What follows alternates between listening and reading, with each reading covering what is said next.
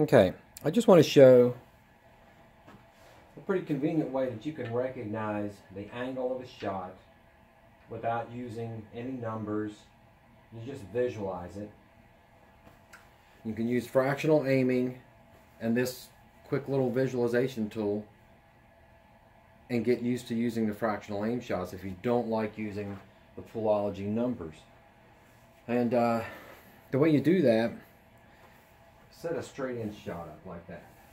Let's make sure my camera angle's about right. So let's say that ball there, make it look straight for the camera, but so this ball's straight in. I've got about a hand distance between the cue ball and the object ball. One full hand, it's actually about 8 or 9 inches. The basic quarter aim points that are used in Poolology and in fractional aiming are separated by about 15 degrees. So that's where people have a hard time recognizing the angle because you can't see the degrees of the angle on the table. I'm going to show you how you can. From this distance, about a hand distance out, a good basketball player hand, 8 or 9 inches, 15 degrees is one ball distance laterally across the cloth, like that. So this one's straight in, right there. 15 degree swing over to this ball is a 3/4 ball shot. It's one basic aim point difference from straight in. Happens to be a triangle. The exact math is 8.3 inches this way and 2 1/4 inches that way, and it gives us a 15 degree angle between these two shots, between this shot and that shot going to the ball on the side.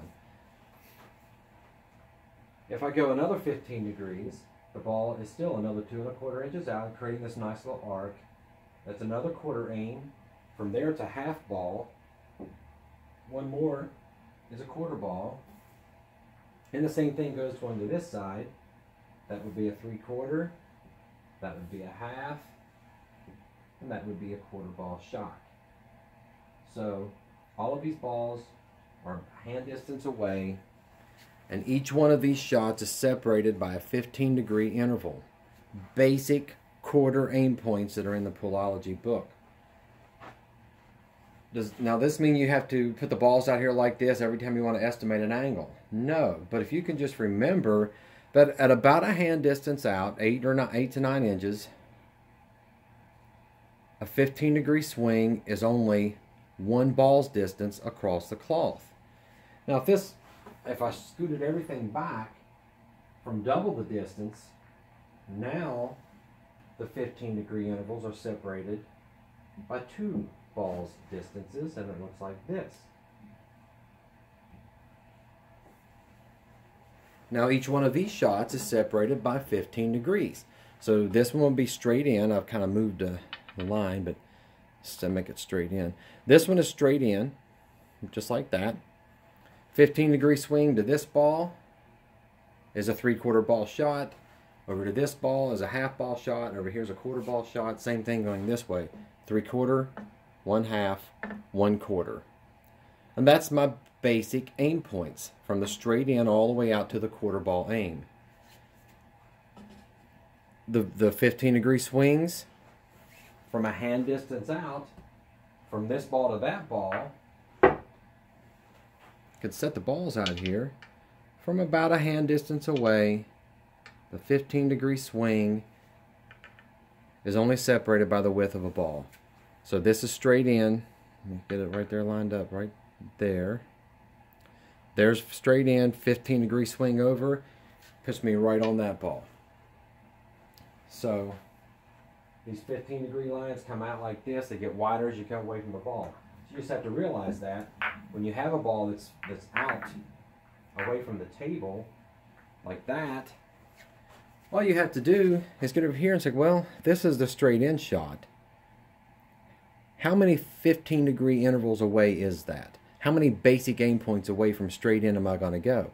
So I go from here, and I know that about right there, and one ball distance over, gives me the 3/4 ball line.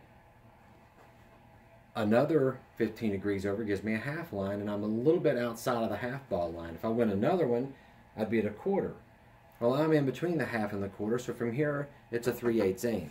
That's what's in between the half and the quarter. If this ball were lying down here somewhere, and I wanted to shoot it into the corner pocket, and I've got the cue ball sitting there, I'll do the same thing. I'd get over here, thinking that is straight in. I'm not lining it straight into here. I'm lining it straight to this side of the pocket over here on this facing, because the ball's going to want to push that way because of the collision induced throw. So I'm lining the ball up right in there to the left side of the pocket. And a 15-degree swing, it's easy to estimate how far a 15-degree swing is now that I know at about this distance, 15 degrees is only one ball distance over. I'm looking at the width of a ball, so I can go from here, right there. That's going to be a 3/4 ball shot.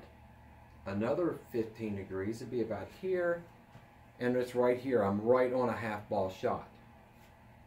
So I just estimated this angle to be about 30 degrees. It's actually about 25 to 28 degrees, which works because I'm going from center to center. Once I go out here and aim at the aim point, I'm creating a 30-degree shot. And the Poolology numbers match this. Based on the position value of this ball and the alignment value, that's a dead half ball shot.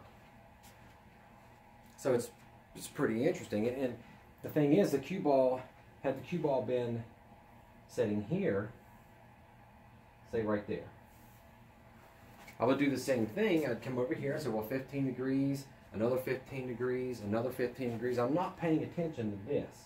I'm paying attention to the fact that right in this area, 15-degree swing is only a ball distance.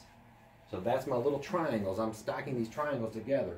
There's one, there's two, I'm out here. So that's it. From straight in to a 3/4 to a half.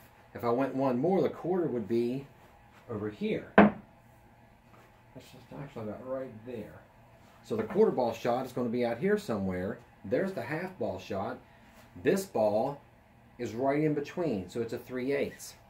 I would aim at the 3/8, just like that. So that's just to show how you can estimate the angles based on the little triangle that's created right here. That's 8.3 inches, that's 2 1/4 inches, and then back. So this is a 15-degree separation between these two balls. If the distance is doubled and the ball's way back here, then naturally the separation is going to be doubled also. You can see, it's right there. Now I'm double the distance. But my line is still straight. If I were even further back, it would be doubled again. But it's easier just to think of about a hand distance out, 2 1/4 inches over, or a ball's width. You're just estimating the angle anyway. The more you do it, the better you get at it. Or you can just use the numbers that are in the Poolology book.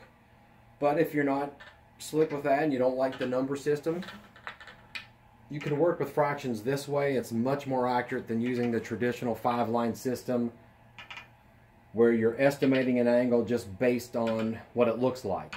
At least here, you've got a better idea of what it looks like because you can look at this ball and imagine here one ball distance over and then another ball distance over, and you can get a really good idea.